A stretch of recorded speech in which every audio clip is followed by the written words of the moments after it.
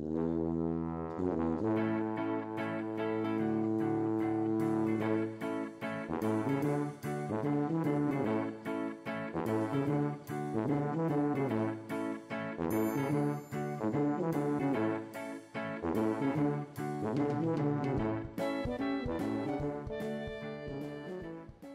hi, everybody, and welcome to the Silver Fox blog. I'm Rich Roste, and this is brought to you by Eastway Bowl on East 10th Street in Sioux Falls, where there is something for everyone. Well, the Sioux Falls Storm got a great win last week over the Omaha Beef in the first round of the playoffs. The Storm defeated them 42-23. It was a interesting first half. Only 7-6 was the score, and Storm didn't score their 7 points until very, very late in that first half, but very defensive orientated. Storm got a couple of great interceptions. They were touchdown drive-killing interceptions. And the defense played outstanding that first half. Second half, we had 3 offensive touchdowns and then 3 specialty touchdowns. One, a kick return by James Terry, interception by McIntyre that he took it to the house. And then also Dusty Avorka picked up a fumble on a kickoff and took that in. And then, like I said, JJ, 2 scores by him, and then Dusty Avorka got a pass from Terrence Bryant. Overall, it was a fantastic effort by the Sioux Falls Storm, taking care of business at home. And the Omaha Beef go down, and Sioux Falls Storm will continue their season into the second round of the IFL playoffs. One of the things that was really pretty tough, though, last week was probably the smallest crowd that we had seen at the Sioux Falls Arena for probably close to 10 years, back in even the Cobra days. Very small crowd on hand, but the fans that were there had a great time. They made an awful lot of noise, and the storm outside, I know, kept a lot of people away.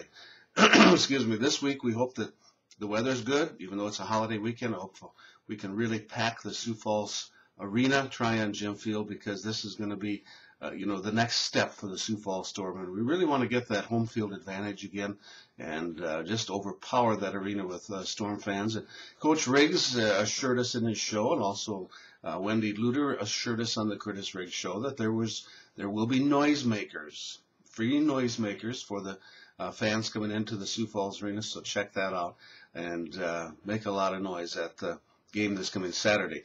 Now, this is the time of the year. It's the second round of the playoffs. And you come in and you just had a big win over Omaha. And it was a very emotional win. Just everything was riding very high. And it's very easy to, kind of drop off after that and just kind of look at this team coming in. Chicago, 6-8 on the year. They had 3-game losing streak to end the season.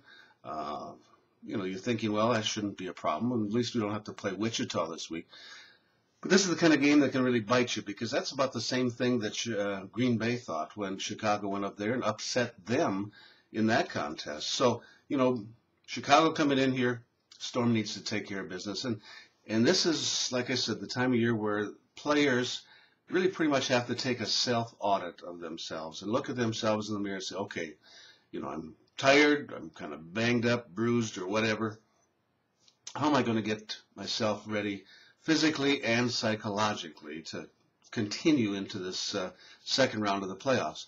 And this is where the champions are the ones that step forward, and regardless of what they're feeling inside, they step forward. They make the plays. They make everything on the field happen. And Sioux Falls Storm had some fantastic leaders like this over the course of the years, the 4 championships, and now here the Storm are in a position to make another run for a championship, and Chicago is going to be standing in their way. They're going to have to take care of business. Now, Chicago comes in with some flair. Jim McMahon, former Super Bowl quarterback for the Bears, also played for the Minnesota Vikings.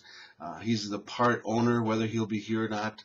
Walter Payton's son, Jarrett, is running back for this ball club, a former player with the Bears as the head coach. There's a lot of flair coming in. Bottom line is the Sioux Falls Storm really doesn't care about those types of things. They're worried about the 8 guys that are on the field at one time, and they will be taking care of business in that way. So I hope the folks that, come out, show respect to Chicago and to Jim McMahon and to, Walter Payton's son, Jarrett, show respect. But the Sioux Falls Storm, once the kickoff happens, they're going to be focusing on football and winning this game, because the Sioux Falls Storm want to get back into that championship game. Now, with the change with Rochester defeating Richmond, Sioux Falls Storm win this weekend, they will host the United Conference Championship game a week from Saturday against either Wichita or Rochester. So we'll just have to see how that all plays out. However, Storm have to win this week. It's win or stay home. Hope to see you out there. Hope we see a great crowd on hand. Going to have a great halftime show. It's going to be the Frisbee Dogs again. Come on out to the Sioux Falls Arena. There's going to be some packages available. If you have group tickets, just check with the Sioux Falls Storm.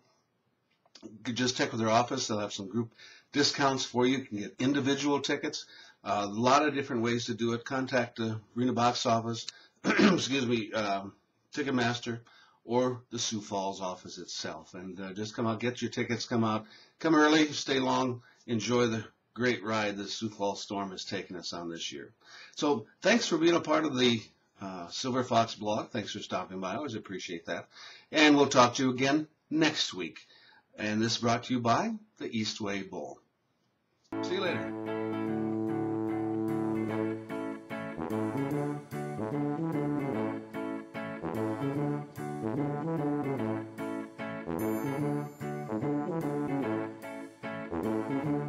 Thank you.